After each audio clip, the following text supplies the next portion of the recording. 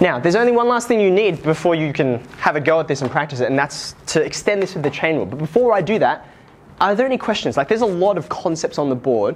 Adiz, you want some? You're giving me the I need clarification on a thing face. Yeah, please ask the question. Yeah, I understand that second term. The black one here? Yeah. Okay, great. I did go through it quickly. Okay, what are we trying to do on this black curve here?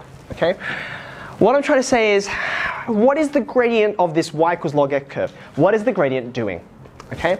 Now, what I notice is, I'm just going to go from left to right, if that's okay. At the leftmost part of the graph, it's increasing, and it's doing it real fast. It's really steep, is the colloquial way I would say it, right? So when you have a line that has a steep gradient, that means the gradient is very large and positive, yeah? Large and positive. So this is a high value for the derivative. So I've just put an x up that's quite high. But as I progress from left to right, do you notice, well, this spot here is not as steep as this spot over here. Is that okay? It's not as steep. And in fact, the more I go to the right, not as steep, not as steep, not as steep. So that means that the derivative, the gradient, should be lower and lower and lower. It's still positive because my original graph is still going up, but it's slowing down. Okay?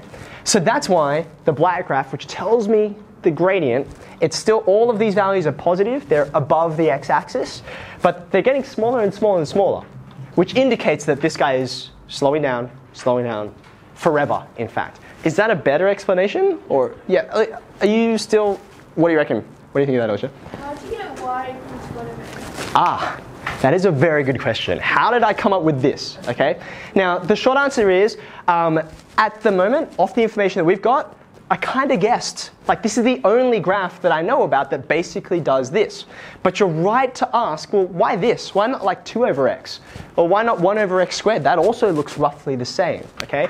Now, this is 1, 0, and this would be 1, 1. So they intersect somewhere else. Okay. Now, as to like the actual answer to your question, I will show you that. And it's actually really lovely. You all know enough to prove that it's 1 over x. But the reason I'm not showing you that is because, well, number one, the course doesn't require it. And some of you are just like, I want to use the rule and I want to get used to it. And that's fine, honestly, from the point of view of the course. So I want to let you have this result. And you can use it even if you're not curious as to why exactly. But I will show all of you why exactly, because you can get it. And I think you'll be really satisfied by it. Okay? Does that answer your question, sort of? Yeah? I know it's not that satisfying. I'm not that satisfied to stop here either. But I'm going to show you what you need to know, and then I'll show you a bit extra after that. Okay, may I move to this next bit? Can I get some nods? Yes, thumbs up? Okay, fantastic, thank you. Here's what we're going to do. We're going to take this log x, and we're going to look at, well, what if it's not log of just x? What if it's log of some other thing, right? It could be log of 2x plus 1. It could be log of 2 sine x. It could be log of anything. Can we still differentiate that? And the answer is, yes, we can. I'll show you how. If we have, let's consider some new function, y equals log of something else. I'm going to call it log of f of x, some other function. And I really don't care what other function it is. I'm going to do chain rule to this thing, and I'll walk you through it step by step, and we can work out what the result is. Okay? The first thing is I need to give this guy a name. I'm going to call this u. I actually don't need to give it a name, but it's going to be a little easier for you to see if I do. So therefore I can write y equals log of u. And from this, like, I can just differentiate that. That's the result that we just did, right? dy on, it's not dx this time, because I don't have any x's in this equation. It's going to be du. Yeah? What's dy on du? I've got the result just up above. It's 1 over. Yeah, I don't have x's, I've got u's. So I'm going to say 1 over u. Is that okay? So this is me just rehearsing this result, just with different pronumerals. Okay? So that's good. I've got u being equal to f of x. So in the same way, I can now take this guy and differentiate. That's how chain rule works. You remember we've got a chain of derivatives, one after the other. So here I'm going to do du on dx. Okay. That's a bit weird because I don't know what f of x is. Like I said, it could be anything. So I'm just going to say, like, what do we call the derivative of f of x? It has like a label that we give on it. F dash x. F dash x. There we go. So now see these guys, these two derivatives, I can, as the name of the rule suggests, I can chain them together in sequence. I can say dy on du times du on dx.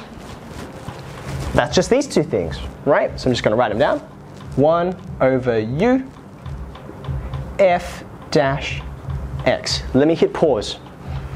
How are you feeling so far? Is that okay? Were you all right with how I differentiated this? Just using this rule we just established? Are you okay with how I differentiated this? Like, that's just what the derivative of this is called. I don't know what f is, so I can't call it anything else. Is that all right? And then I've just substituted in, okay? I'm almost at the end here. Chain rule, right? I've got these two du's, one on the top, one on the bottom. So what can I do with them? I can cancel them out, right? They go. So I get left with what on the left-hand side? dy on dx. That's the actual derivative I want. dy on dx. Okay. Then I have this fraction times f dash x. So this f dash x, I'm going to write it on the top of the fraction. Is that okay? 1 times f dash is just f dash. And then on the bottom, I could write u. That's what I've got from the previous line. But have a look carefully, just a couple of lines above. I defined u right here. See that? That's u.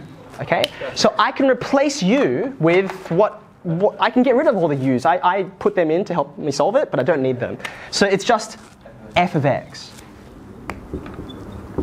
So what have I got here? When you've got just a log function, log of x, when you differentiate it, you get the hyperbola, 1 over x. But actually, if you've got the log of anything, its derivative is whatever the derivative of that is, which is f dash, divided by whatever that is. Okay, so let's use some of the examples that we can see over there. I'm just going to make myself a little tiny bit of space. Let's suppose I had, what was question 4? Okay, let's suppose I had the derivative of log x squared minus 3. That's what I put up in the power, yeah? That's what we had before? Okay, let's do it. There's f. That's the thing being taken log of, right?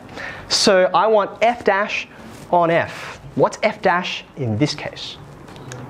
It's just 2x, yeah? Because I don't need to worry about this -3, so it's just 2x. There's the f dash on the top. What goes on the bottom? Just that, f of x. So it's x squared minus 3, and you're done. That's it.